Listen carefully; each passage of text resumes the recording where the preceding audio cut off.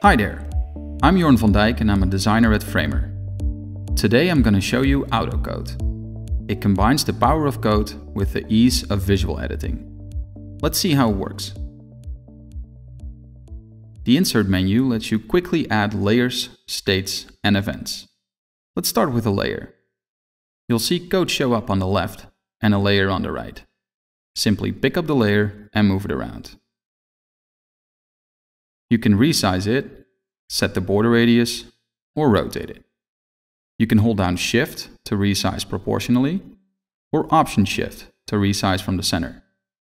Everything works just like a graphic design tool.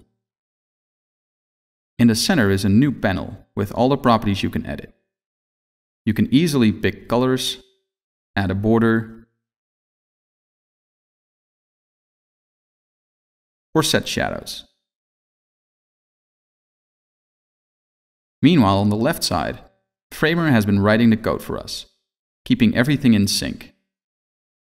You choose the best way to work for the task at hand: in code, with the property panel, or directly on the canvas. Alright, let's design a photo app together with some simple graphics.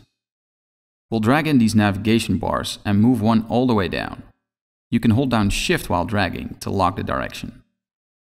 Then we'll drag in the photo and scale it down.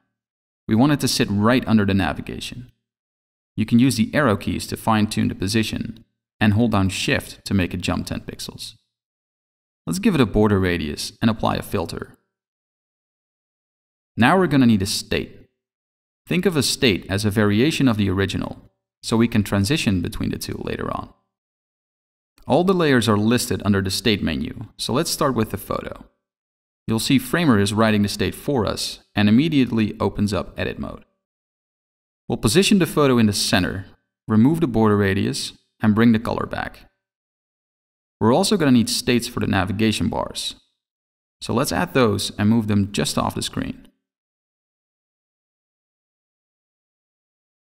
As you can see, this is quite a bit of setup code, and it's all written by Framer.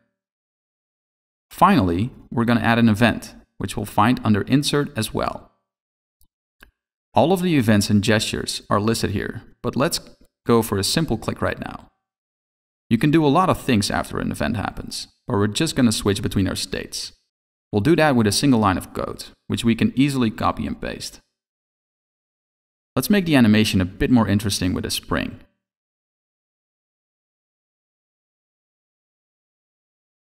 That's starting to look nice. To jump back into any layer or state, you can click the edit icon next to the code.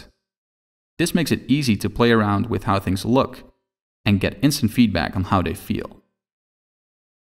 For our final demo, we're going to look at what happens when we mix AutoCode with some basic programming. Here's a simple loop that counts to 10. The I variable represents 1, 2, 3, and so on. Inside our loop, we're going to add a layer called Photos. To get these layers lined up in a row, we need to offset the Y position and multiply it by I. We'll use images from Unsplash to fill every layer with a nice photo. Let's have a look at what AutoCode can do for us. It knows what properties contain logic, so we can't manipulate the Y position. But we can easily stretch it across or adjust the height, and you'll see the effects cascade down. Let's wrap these photos in a scroll component so we can see all of the layers and how they feel. Setting one up is easy. We're going to make sure it covers the entire screen and fill it with content from our loop. This is starting to feel pretty good. Let's add another layer in the loop. We'll call it Profile and make Photos its parent, so we get those properties for free. We can use AutoCode to position the profile in the center and easily set its border, radius, and shadow. This is the power of AutoCode. It offers an interface for the visual without losing the flexibility of code. That's it for today.